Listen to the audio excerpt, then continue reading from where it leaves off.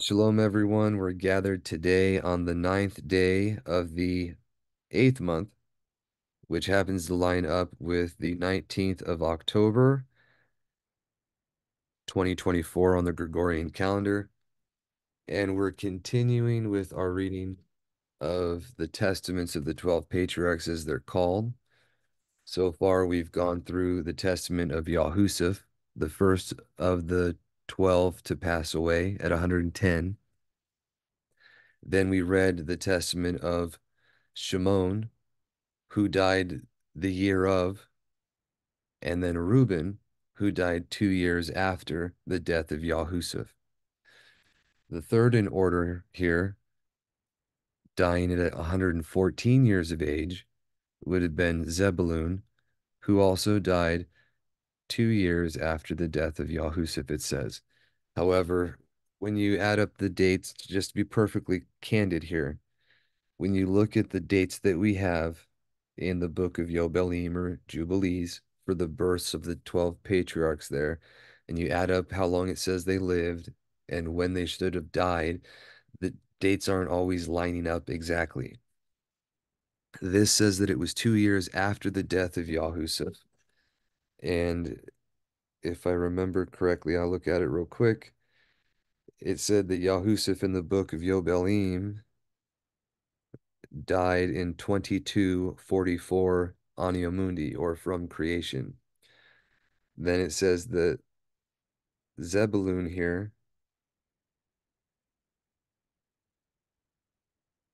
if I can find it, there we go. It says that he died in 2248. So that's actually 4 years after instead of 2 years after. But the text here says two. So whether he was not born when it says or he died at a different date, there's some discrepancies there. There's also a few more lined up with the death of some of these patriarchs and when they were actually brought into the land of Canaan to bury them. I don't have all the answers for you, but generally, this is the order that they died in, and that's what I'm trying to cover. Father willing, we can have more clarity on these things as we're able to discover them. But for right now, this is the best that we have. Not adding to, not taking away, not just making stuff up. Just going with what we have and being honest about our ignorance and deficiencies. Okay. But it says the copy of the test of the words of Zebulun, which he enjoined on his sons before he died in the 114th year of his life, 2 years after the death of Yahushua. And he said to them, Hearken to me, you sons of Zebulun, attend to the words of your father. I, Zebulun, was born a Tov gift to my parents. For when I was born, my father was increased very exceedingly, both in flocks and herds, when with the straked rods he had his portion. We just read this not too long ago about how he would take and put the rods before those that were herding together. If you remember, we looked into the words that were used in the Hebrew and what they meant. But the ones that flocked together, he had to propagate to be spotted, speckled, and striped to be his. And the ones that didn't flock together, he would not put the rods down, and they would be the portion for Laban. But it says, I am not conscious that I have sinned all my days, save in thought, nor yet do I remember that I have done any iniquity except the sin of ignorance which I committed against Yahushua. For I covenanted with my brethren not to tell my father what had been done. And that was the sin of ignorance. Now, people might contest that he knew what he was doing. He was still, he wasn't a man at the time, but his brothers were older. He had Yahushua try to hide behind him, but yet he still covenanted rather, with his brethren not to say anything on pain of death, right? Through fear. And that's the sin of ignorance that he committed. Ignorance, because if he really knew the truth, he would have stood on it and not made that alignment and done things that were wrong in any capacity. Just like every man who ever does anything wrong, it's because they're ignorant of the future judgment. They might know of it, but they're not really fearing or believing. If there's true belief, there's true fear. And if there's true fear, you will not do what will cause you to be put there. Period. It is that simple. Except the sin of ignorance which I committed against Yahushua, for I covenanted with my brethren not to tell my father what had been done. But I wept in secret many days on account of Yahushua, for I feared my brethren, because they had all agreed that if anyone should declare the secret, he should be slain. But when they desired to kill him, I adjured them much with tears not to be guilty of this sin. For Shimon and Gad came against Yahushua to kill him, and he said unto them with tears, Pity me, my brethren, have mercy upon the bowels of Jacob our father. Lay not upon me your hands to shed innocent blood, for I have not sinned against you. And if indeed I have sinned with chastening, chastise me, my brethren, but lay not upon me your hand, for the sake of Jacob our father. And as he spoke these words, wailing as he did so, I was unable to bear his lamentations and began to weep.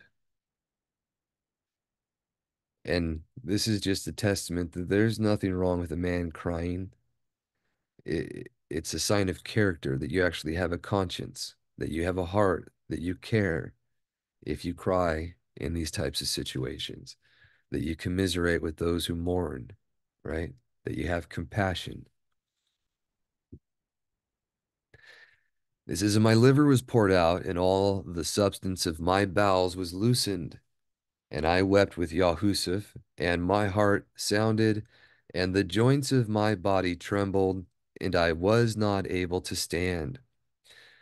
And when Yahushua saw me weeping with him, and them coming against him to slay him, he fled behind me, beseeching them. But meanwhile Reuben rose up and said, Come, my brethren, let us not slay him, but let us cast him into one of these dry pits, which our fathers digged and found no water. For this cause Yahuah forbade that water should rise up in them. So you see, the wells that were dug by their fathers were unprofitable, not to curse him. He didn't waste his labors for no purpose, but in order that Yahushua should be preserved. And they did so until they sold him to the Ishmaelim. Okay. Now, right here, this is a key to some of European history. The things that are going on with Yahushua, what we'd call the reformers of Germany and England, if you will, the sons of Yahushua, Ephraim and Manasseh, both literally and the spiritual, because of those sojourning with them, okay? Not everyone in the land of Britain or in America, for example, is the literal seed of Ephraim and Manasseh, respectively. That's just not true. You have those of Yahudah, those of Shimon possibly, and of Louis, all dwelling at least with them, not to mention potentially those of the other literal tribe members of the literal tribes of the seed of Abraham. But you're called by the tribe that you sojourn with. So those that are of Yahudah that rule over them are still called of Yahushua, even though it, like the monarchy in England, if you will, are from the seed of Zerah, or the seed of, yeah, Zerah of Yahudah, with the Pharez line or the line of Dawid married into it. All of these things are foretold and talked about in other places that we've covered before, so I don't want to get into that too much right now. But my point is, I'm trying to show you how these things can be seen in history playing out in their children in a larger scale.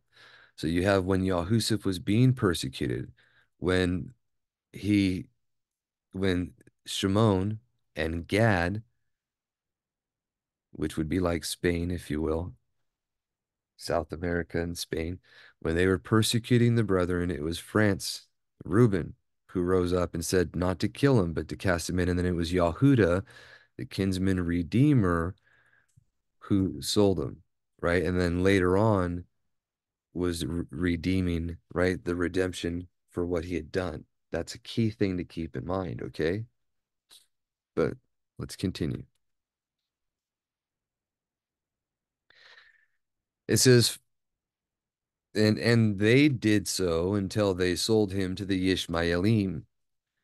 For in his price I had no share, my children.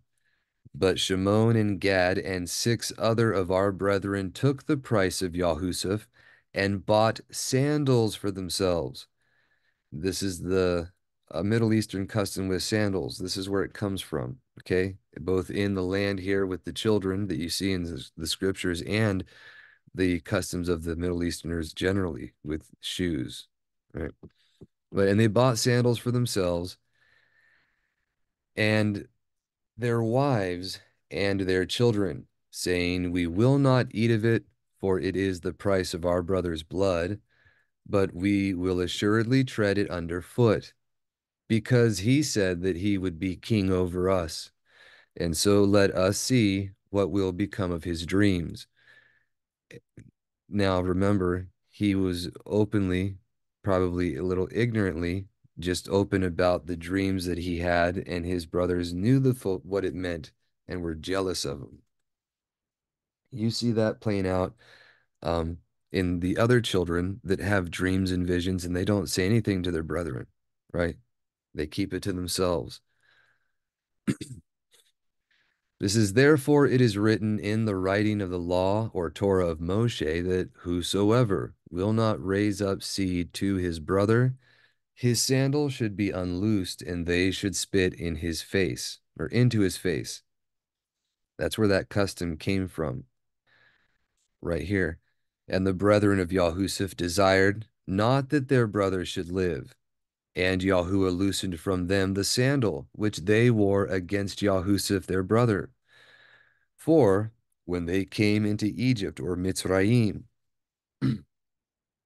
which, if you remember in the book called The Two Babylons by Alexander Hislop, he goes over the etymology of these words.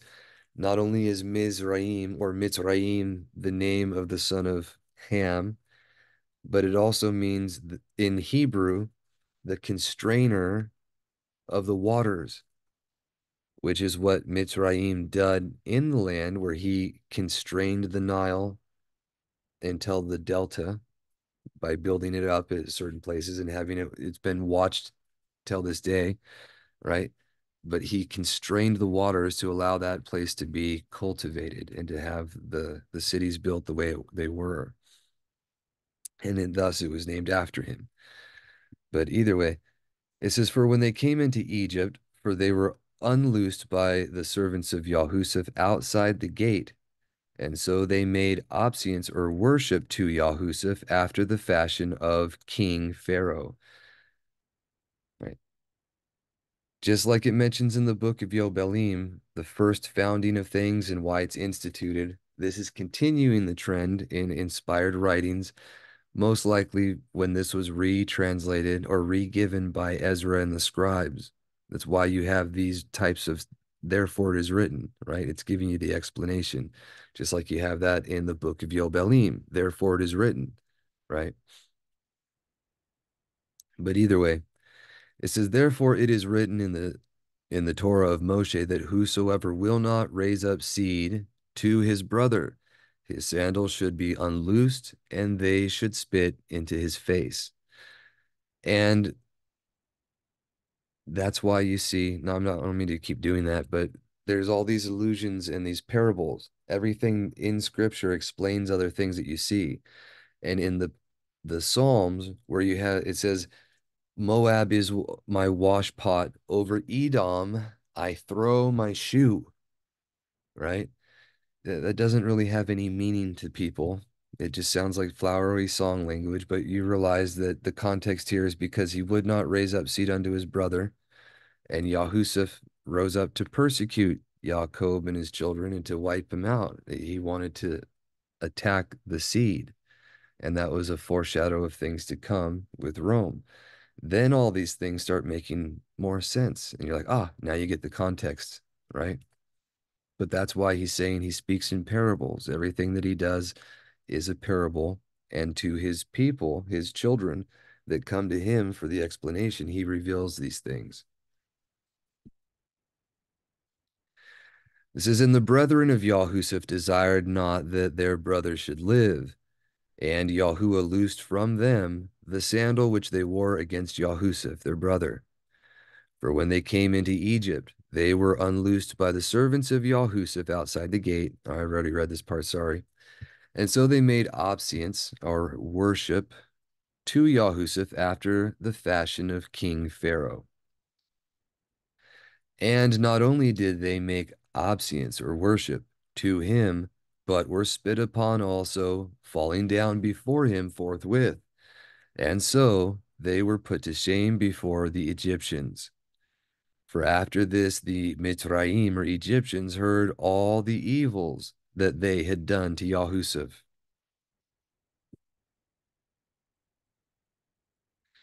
This is, and after they had cast him into the pit, my brethren sat down to eat. For through 2 days, or for I, sorry, through 2 days and 2 nights ate nothing through pity of Yahusuf, and Yahudah ate not with them, but watched the pit, for he feared lest Shimon and Gad should run off and slay him. We'll look at the other one too, just to see the differences, okay? And when they saw that I also ate not, they set me to watch him until he was sold. And he spent in the pit 3 days and 3 nights, and so was sold, famishing. And when Reuben heard that while he was away, Yahusuf had been sold, he rent his clothes and mourned, saying, how shall I look in the face of Jacob, my father? And he took the money and ran after the merchants and found no one, for they had left the main road and journeyed through the troglodytes by a short cut. The troglodytes means cave dwellers, and that was the sons of Keturah, as mentioned by Josephus, right? But really quickly, we'll look at this version here because it's a little more accurate in what happened with who he is sold to. This is, and after he was sold, my brothers sat down to eat and drink, but I, through pity for Yahusuf, did not eat, but watched the pit, since Yahudah feared lest Shimon, Dan, and Gad should rush off and slay him. And those are the ones that are generally added there. I'd also want to mention, if you pay attention to the infighting between the mothers and who was born when and how they were born, the firstborn not giving the prominence, but the second one generally being accepted with the good news, you'll find interesting parallels with the children of the handmaidens and who's here and what's being mentioned. But it says, but when they saw that I did not eat, they set me to watch him till he was sold to the Ishmaelim. And when Reuben came and heard that while he was away, Yahusuf had been sold, he rent his garments, and mourning said, how shall I look on the face of my father Jacob? And he took the money and ran after the merchants, but as he failed to find them, he returned grieving. But the merchants had left the broad road and marched through the troglodytes, by a shortcut. It says, but Reuben was grieved and ate no food that day. Dan, therefore, came to him and said, Weep not, neither grieve, for we have found what we can say to our father Jacob. Let us slay a kid of the goats, and dip it in the coat of Yahusuf, and let us send it to Jacob, saying, Know, is this the coat of your son? And they did so, for they stripped off from Yahusuf his coat when they were selling him, and put upon him the garment of a slave. Now Shimon took the coat and would not give it up, for he desired to rend it with his sword, as he was angry that Yahusuf lived and that he had not slain him. Then we all rose up and said unto him, If you give not up the coat, we will say to our father that you alone did this evil thing in Yisrael. And so he gave it unto them, and they did even as Dan had said. Now, the suggestion coming from Dan and Dan being a part of those conspiring against him, that is even covered all the way into the renewed covenant times. If any of you have the inclination to look, there is a writing called The Trustees on Antichrist. And I believe there's also mention of it in what is called the Refutation of All Heresies. Both of these are writings by a gentleman named Hippolytus. He was the taught one of Irenaeus. He was an overseer in Rome, not the city of Rome, but in Italy on, I believe it's on the coast or on an island there. He was a bishop, if you will. And he was the taught one of Irenaeus, who was the taught one of Polycarp, who was the taught one of Yahukanon. Irenaeus himself became the overseer of Lyon, or an assembly in France or Gaul at the time. These are where the Hebrews were, that they were being overseers over them to teach them the instructions of the good news, if you will. But Hippolytus writes about the trustees on Antichrist, and he makes the connection between the entire tribe of Dan and their type of the Antichrist in them, and how they would come through them, like what we can see with Irish Roman Catholics today, where Dan is from Ireland, and I'm not exactly sure about the connection with Denmark, to be perfectly honest. I don't know if it's always has to be tied in with all of them or just a branch. So, but generally, it's known that the Southern Ireland, or Ireland itself, other than the northern part, which was the kingdom of Ulster from Yahudah, you had that as Dan, and then also Denmark was the tribe of the men of Dan, or the land of Dan. But either way, it says, And now, my children, I bid you to keep the commands of Yahuah, and to show mercy to your neighbors, and to have compassion towards all, not towards men only, but also towards beasts. For this thing's sake, Yahuah Baruch or blessed me. And when all my brethren were sick, I escaped without sickness. Okay. I've had this phenomenon myself too. It mentions very distinctly that if you're obedient to his will, he will bring on you none of the diseases that he brought on the Egyptians, and they suffered the common ailments that men do today. It mentions that if you keep Passover, if you keep his feasts, he will keep sickness from you. And my family is a testament to that. We've been trying to be obedient, and we've been generally without what you'd call the seasonal flus for a while. When we do things that are wrong, we do get corrected with chastisements in this way. And that's how I became very cognizant to the truth that he says in his word in this regard. But here's another witness to Zebulun. And you'll also see this in the testaments of the different patriarchs. Some of them die in perfect health, some of them die in sickness, all of them for purposes, both for his purpose and showing the things that will come in the future, if you will, just like Yitzhak and Yaakov were blind in their old age, not because of anything necessarily they were overtly doing, but as signs of what would be in the future, right?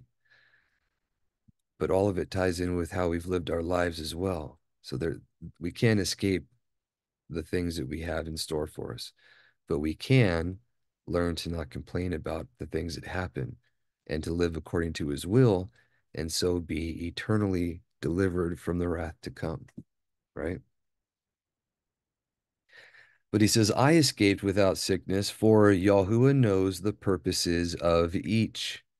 Have therefore compassion in your hearts, my children, because even as a man does to his neighbor, even so also will Yahuah do to him. For the sons of my brethren were sickening and were dying on account of Yahusuf, because they showed not mercy in their hearts. And we'll read about it a little bit here, but Dan lost all of his children but one, right?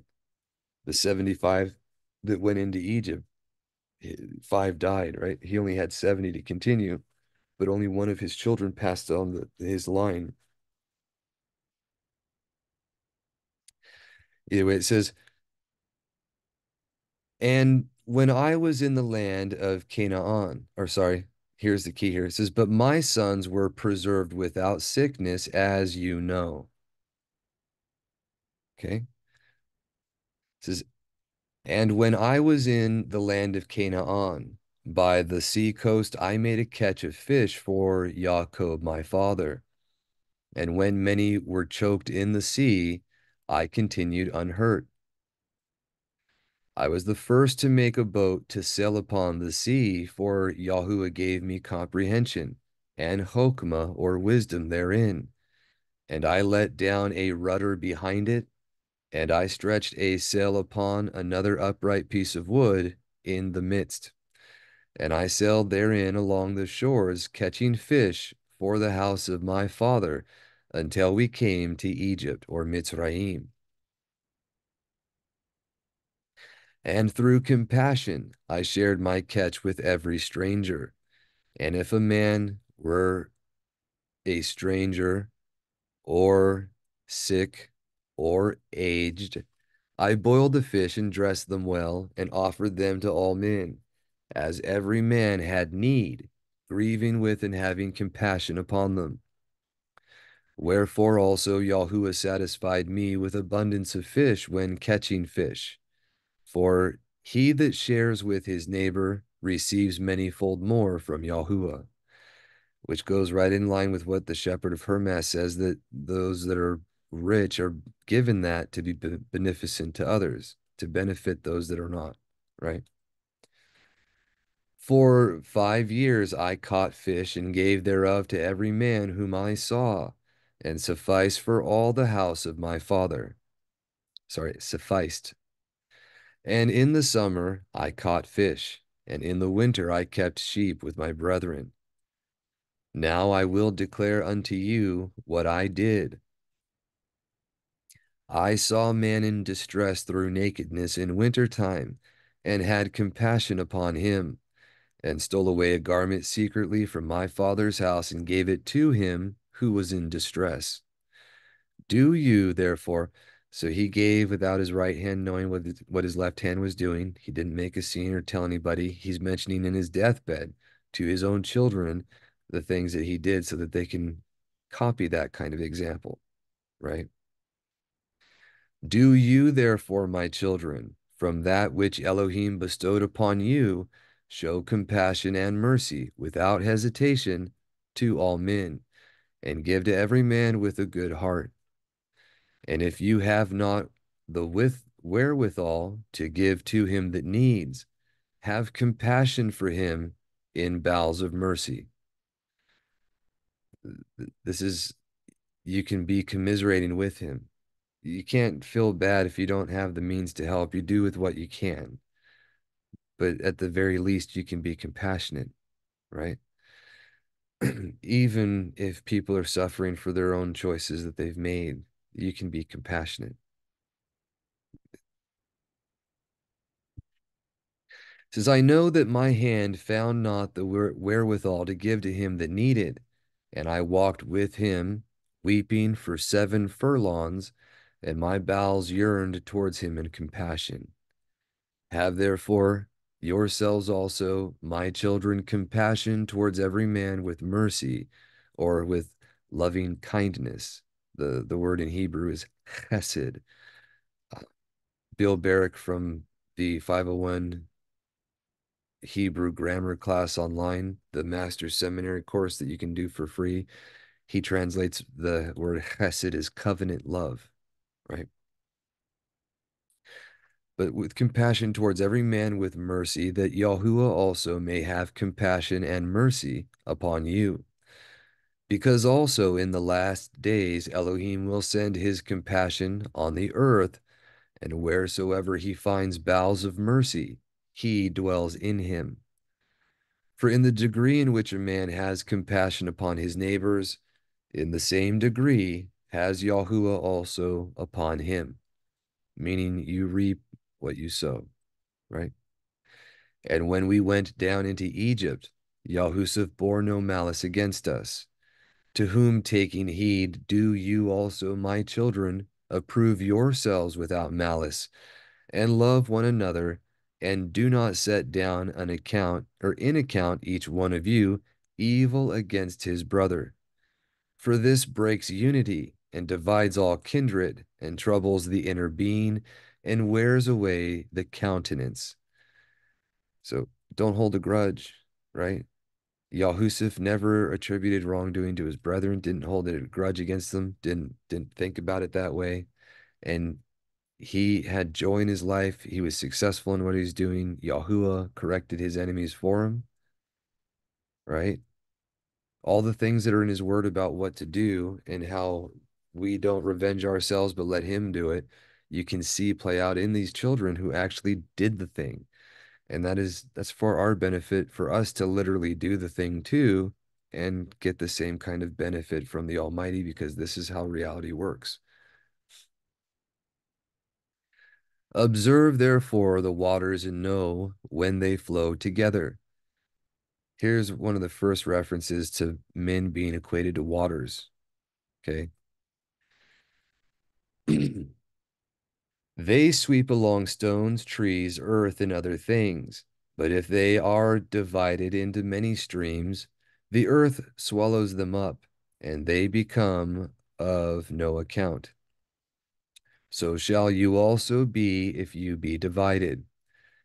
Be not you therefore divided into two heads, for everything which Yahuah has made has but one head, and two shoulders, two hands, 2 feet, but all the remaining members. For I have learnt in the writing of my fathers that you shall be divided in Israel, and you shall follow two kings, the northern and southern kingdom, right? And shall work every abomination, and your enemies shall lead you captive. Deuteronomy, one of the last things Moshe says is, beware, your enemies shall deceive you, shall try to deceive you, and you shall tread upon their high places. I mean, you're going to keep their their ways of worship right there. It says, and you shall be evil entreated among the nations with many infirmities and tribulations.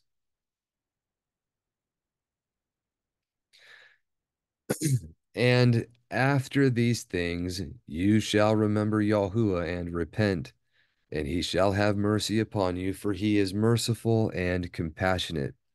And he sees not down, or sets not down in account evil against the sons of men, because they are flesh and are deceived through their own wicked deeds.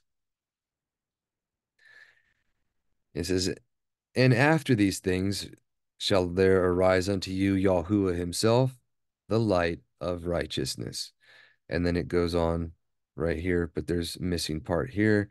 So we're going to go ahead and finish this one, and then we'll read the other one. It says, and you shall return unto your own land, and you shall see him in Yerushalayim for his name's sake. All right. The reason why these are broken up the way they are is because these are different manuscripts, different translations of the text that were found that have different versions. Some of them missing sections that are in others. And if you look and see, you'll see why. It says, and after these things you shall remember Yahuah and repent, and he shall cause you to return, for he is merciful and compassionate. And he sets down not an in account evil to the sons of men because they are flesh, and the Ruach oath, or spirits of deceit, deceive them in all their deeds, which is exactly what is given in Yobelim and other places, right? And after these things there shall arise unto you Yahuah himself, the light of righteousness, and healing and compassion shall be in his wings. He shall redeem all the captivity of the sons of men from worthlessness or Belial, and every spirit of deceit shall be trodden down.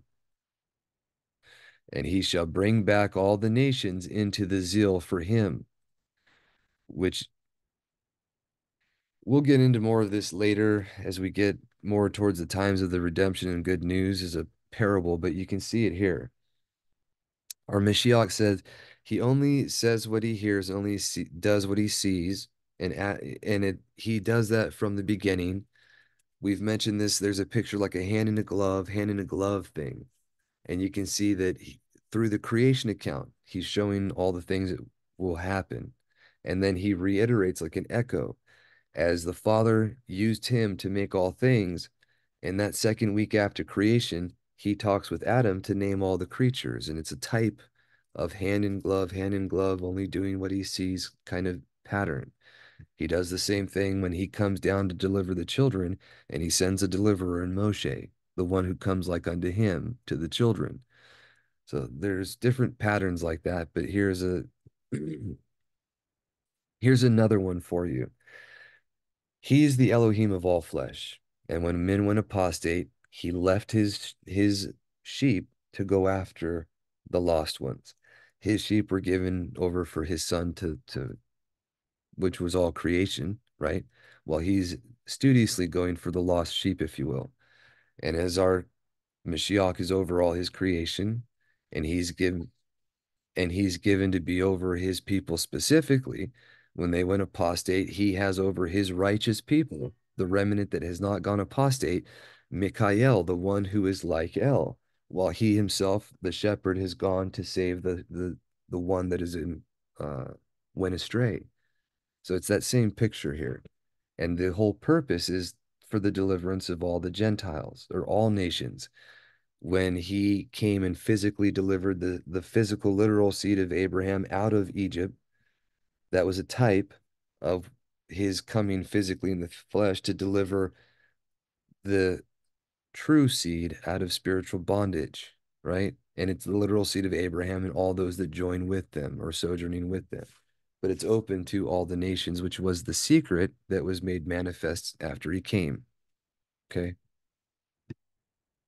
But even foretold right here, although not in every version. It says, and you shall see Elohim in the fashion of a man, which Yahuah shall, or in the place which Yahuah shall choose, Yarushalayim, or he will come down in Shalom, is its name. And Yarad is he will come down, not Yaru directly, but Shalom is peace. And they have different meanings for that one. Then continuing, it says, and again, through the wickedness of your works shall you provoke him to anger, and you shall be cast away by him unto the time of consummation. The time of consummation mentioned in Baruch is the beginning, it's the millennial reign, where it's the beginning of the forever after, but it's not the culmination of it. It says, and now, my children, grieve not that I am dying, nor be cast down in that I am coming to my end. For I shall rise again in the midst of you, as a ruler in the midst of his sons. And I shall rejoice in the midst of my tribe, as many as shall keep the law of Yahuah, and the commandments of Zabulon their father. But upon the unrighteous shall Yahuah bring eternal fire, and destroy them throughout all generations. But I am now hastening away to my rest, as did also my fathers. But do you fear Yahuah, our Elohim, with all your strength, all the days of your life? And when he had said these things, he fell asleep at a tov old age, and his sons laid him in a wooden coffin. And afterwards they carried him up and buried him in Hebron with his fathers. It does not mention that they buried him with his fathers when they carried up all the other children, or that it was during the time where there was a blockade. So and because of the timing there, I believe that this is some of them were taken and buried beforehand, and some of them they had to wait and take them all up together. And then there was a time that they couldn't go back and forth between the lands. So I don't have all of that down pat chronologically yet. I don't know if we're able to, but Father willing, we'll get it as clear as we can. However, that is the testament of Zebulun there, and that might be it for now. So we'll wrap things up. Hold on a moment.